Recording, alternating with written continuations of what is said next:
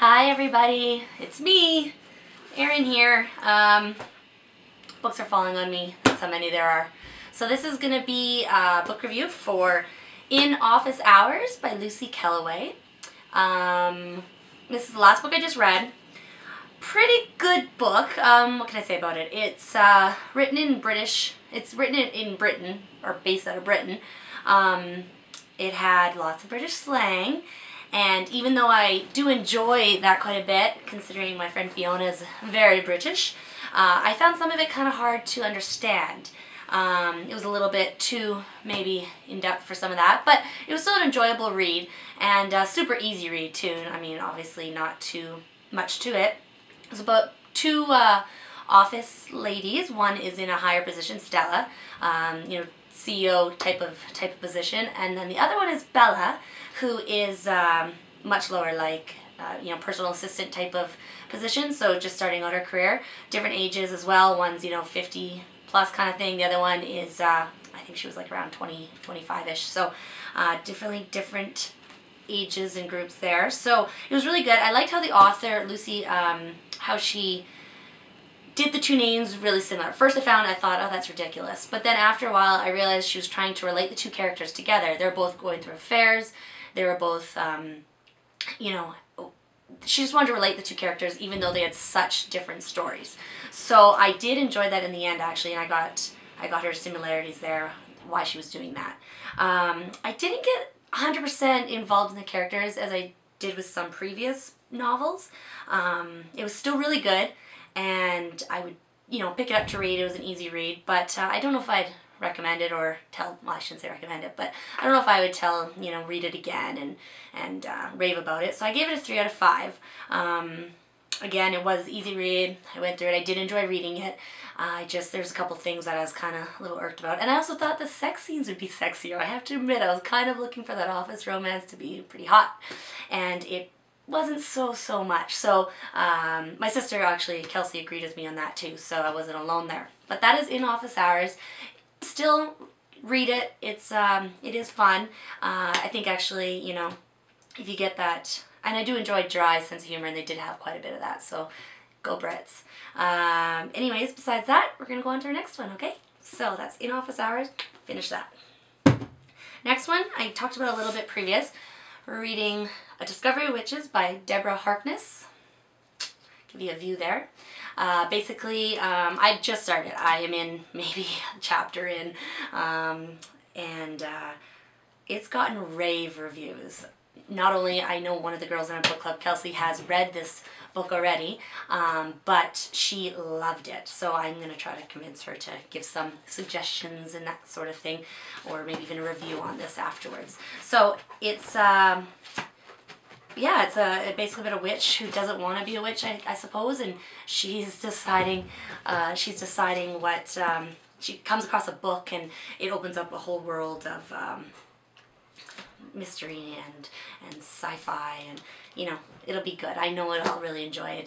The whole Twilight themes taking over, so of course I got wrapped up in it too.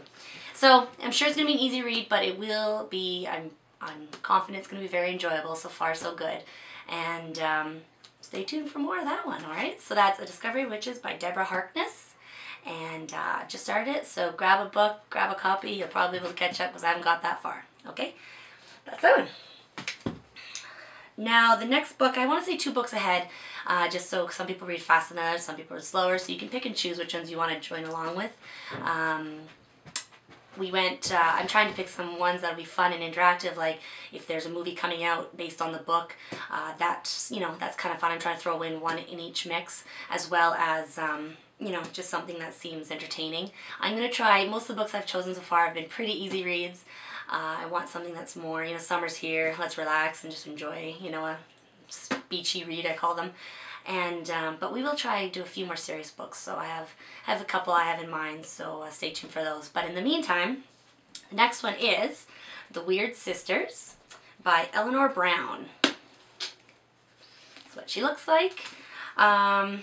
I kind of chose this, obviously my sister Kelsey and I, 2 very different people, love her with all my heart, but I think I'm going to enjoy this because I think it's basically 2 sisters, very different personalities, They love each other to death, but sometimes they just don't like each other. And that's essentially what the book covers reading.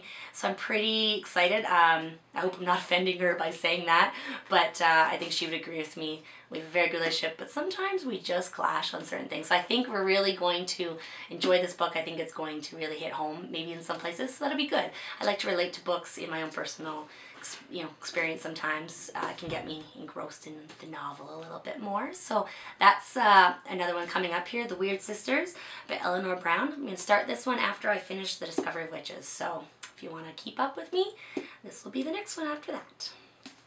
Anyways. And last but not least, I don't want to leave these too long. This one, like I mentioned previous, I'm trying to do a few of them that are based off a movie afterwards. So we had just actually, some of the girls in the book club had just gone and seen Water for Elephants, which we had an interesting experience. Didn't get to finish the movie at the theater, long story to that, but it was awesome up until that point. So we missed about the last 10 minutes. I'm gonna have to go back and check it out, but it was really good up until that point. But it's fun just to get out, you read the book, you can see the differences, talk about the differences from the book to the movie after, and I'm gonna try to keep doing that. So with that being said, the next one is called One Day by David Nichols. That's the cover of it there. This is there's a new movie coming out July 8th, I think it's being released. So we got a couple months before that comes out. It's starring Anne Hathaway and Jim Sturgis, so some pretty good actors there.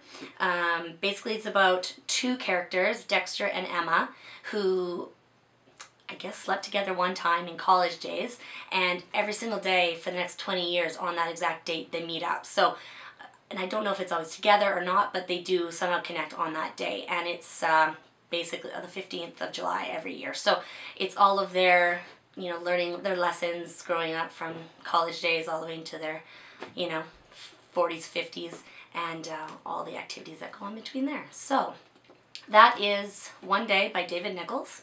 Don't know much more than that. Obviously I haven't started it yet, but that'll be on the list as well. So that's what it looks like. Anyways, I hope you're enjoying the book so far. I know I really enjoyed we only had two, but it's been fun. So stay with me and give me your suggestions. I have a couple from a friend of mine. I'm going to throw that in for the next round, so stay tuned for that. But I really do welcome your suggestions and comments. If you guys liked a book, hated it, let me know. I'm trying to share as much as I can from hearing from other people, but it would be fun to hear your thoughts and words out on the blog as well. So take care, thanks for joining, and we'll talk soon.